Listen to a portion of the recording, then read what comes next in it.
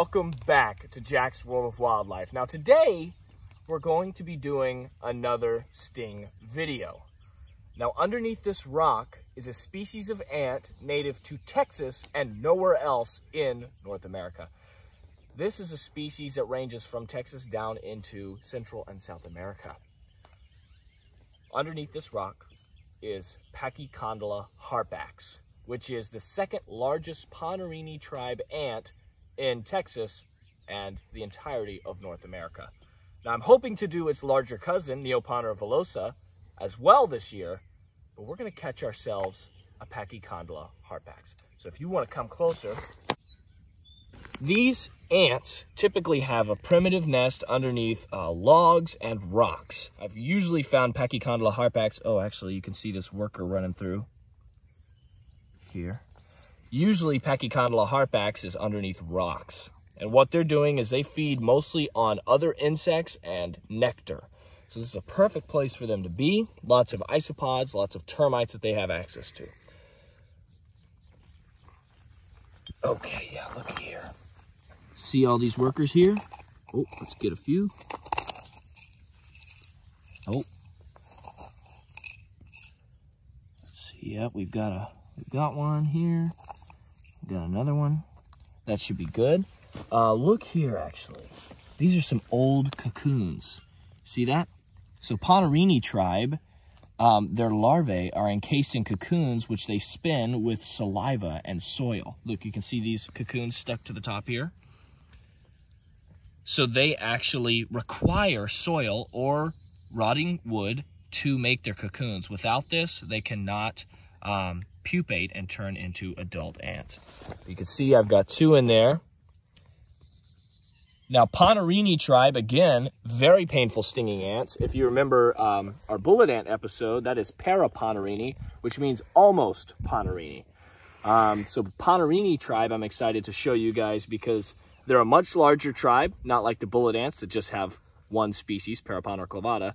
The Ponerini tribe has many species. The two largest are going to be Neopondra villosa, two largest in Texas, Neopondra villosa, and Pachycondyla harpax. One of the largest ants in the world is Dinopondra gigas, which is native to South America. And they even rival the Dinomyrmex gigas, which we were able to film in Borneo. And they have stingers. We may run into those later in our journey. We'll see.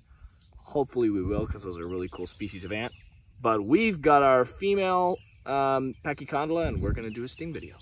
All right, now even though this ant is pretty small, they have one of the more serious ant stings in Texas.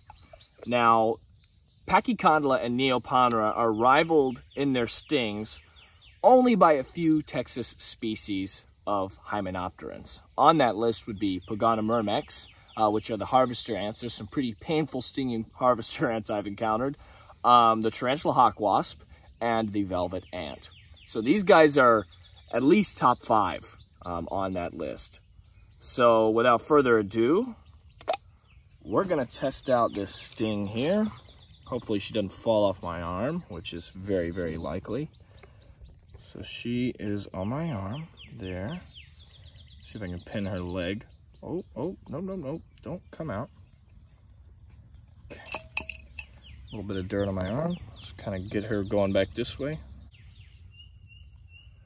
Not too big, not too terribly big, but they do pack a punch, which I'm about to show you here. So I can get her onto my arm here. There you go. Okay, get you a little farther over. Oh, barely missed, come on. Oh, yeah, baby. Oh, ow. Wow. Woo! Wow, okay, that is definitely one of the more painful ants. That's maybe, I want to say 30 times more painful than a fire ant. Pretty serious. You can see already, look, right there, that little red spot. That's where the stinger went in the farthest, but see these wider areas is where the stinger went right under the skin. You can see my arm's already starting to get red there. Very painful sting from such a tiny ant. Very impressive. The Ponerini tribe is famed for its painful stings. They do have some smaller relatives, but for the most part, these ants pack a punch. Some of the more painful stings I've received from ants have been from this tribe. Other members of this tribe include the trapjaw ants, which a lot of people are familiar with. Those are Ponerini tribe ants, as well as Pachycondyla, Neoponera, all sorts of stuff. Now, typically, Ponerini tribe ants have a smaller nest size. So typically these ants are maybe in colonies of up to 200 members on average.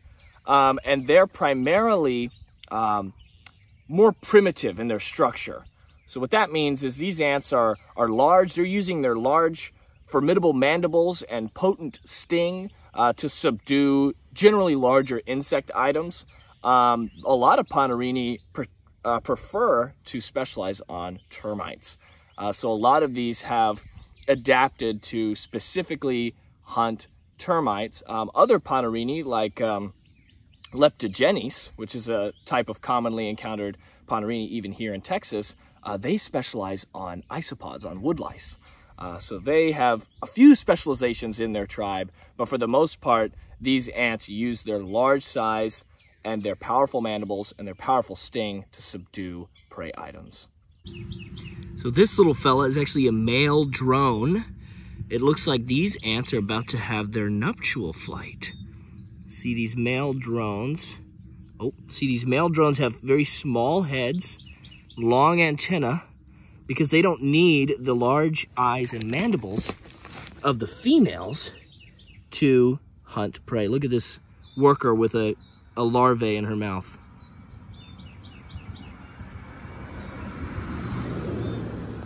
So again, this is under wood, which is where these ants make a lot of their nests. So look at some of this. There's a male there. Female workers bustling around him, carrying larvae.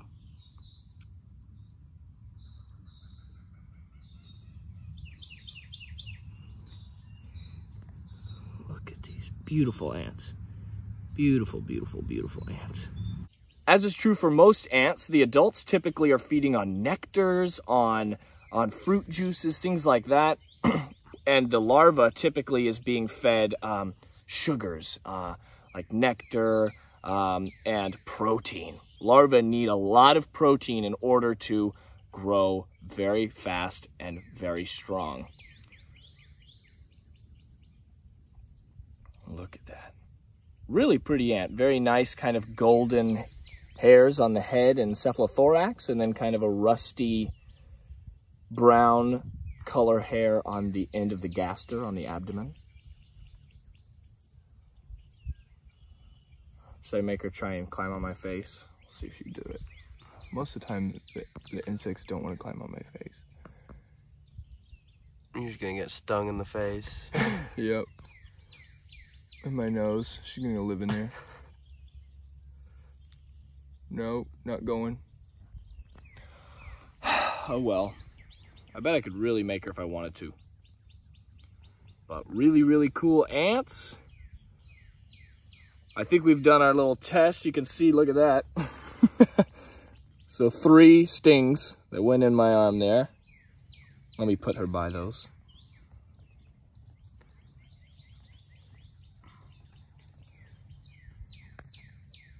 Look at that. There we go. Now you said you wanted more sting videos, and I'm hearing you. So we're planning on doing a few more in Texas this year. And hopefully you enjoy it. I'm not gonna do too many more. There are a few species on my list, and I'm probably gonna keep it a surprise until they happen. So you're just gonna have to sit tight, hang tight, but we will be doing a few more because I know how much you guys do enjoy them. But I'm glad I could showcase this really neat species to y'all. This is one of my favorite Texas species. We're gonna let this female right back into her colony, and then we're gonna be on our way, hopefully finding some more animals to show you guys at home. All right, thank you, love. You did very well. Oh, and there she goes. Let me put her a little closer to her nest so that she knows where she is. Get her bearings. Wow, she fell straight down. Oh, oh, oh, oh, oh.